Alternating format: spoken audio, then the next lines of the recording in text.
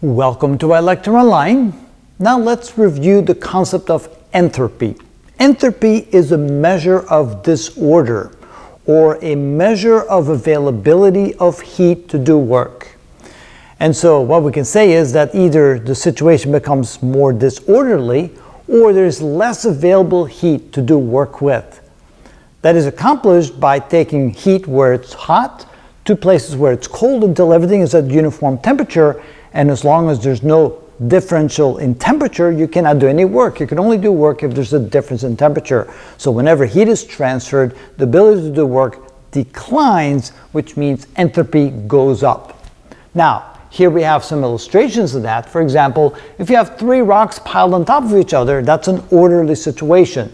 In nature, you typically will not encounter that because things tend to go to disorder where all the rocks will be side by side and not organized in an orderly fashion. So from order to disorder, entropy goes up. Let's say we have 6 coins and they all show up heads. You take the 6 coins, you throw them in the air, they fall down.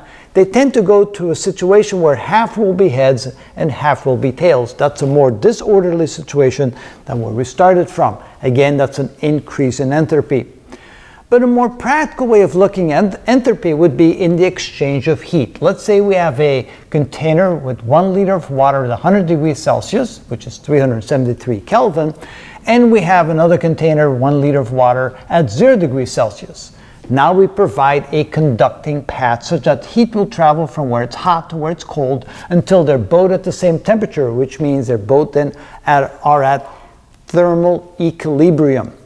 The equation to calculate the change in entropy, and yes, we use the letter S for entropy, is to take all the heat that was removed from a hot reservoir, that will be negative because when we remove heat, that's a negative heat change, divide that by the average temperature of the hot reservoir. We add that to the same heat that's now added to the cold reservoir. It's the same quantity, but now it's a positive value over the average temperature of the cold reservoir.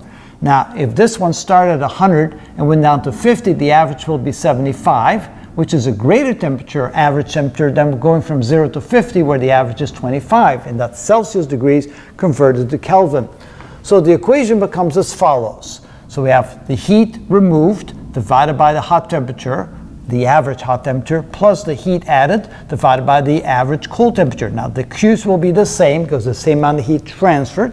So it's MC delta T with a negative and then MC delta T with a positive divided over the average temperature of the hot reservoir divided by the average temperature of the cold reservoir. 75 Celsius, the average is 348. 25 Celsius, the average is 298 Kelvin. We have 1 kilogram times the 4186 joules per kilogram per Kelvin times a change in 50 Kelvin.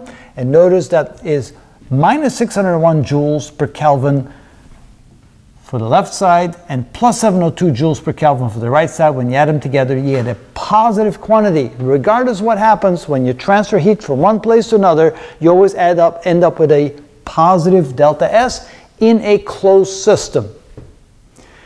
Now we can usually use the average temperature, or we can use this equation, which is derived from when we do the integral of the situation. And so we can say that delta S is MC times the natural log of the final temperature over the initial temperature for where we remove the heat from the hot, and then we add that heat to the cold where it's MC times the natural log of T final or T initial. Using the very same numbers, 1 kilogram, 4186 joules per kilogram per Kelvin times the natural log of the final temperature divided by the initial temperature for the hot reservoir. Since the numerator is smaller than the denominator, that will end up being a negative quantity. And the same here, 1 kilogram, 4186 joules per kilogram per Kelvin degree times the natural log of the final temperature of the initial temperature. This will be positive value because the final is bigger than the initial. So we get minus 602 plus 704, we get a delta of 102 joules per Kelvin. Notice that the value you get is virtually the same using this technique versus that technique, although this technique will give you a more accurate value, especially when the change in temperature is larger. When the change in temperature is relatively small, the average temperature works quite nicely.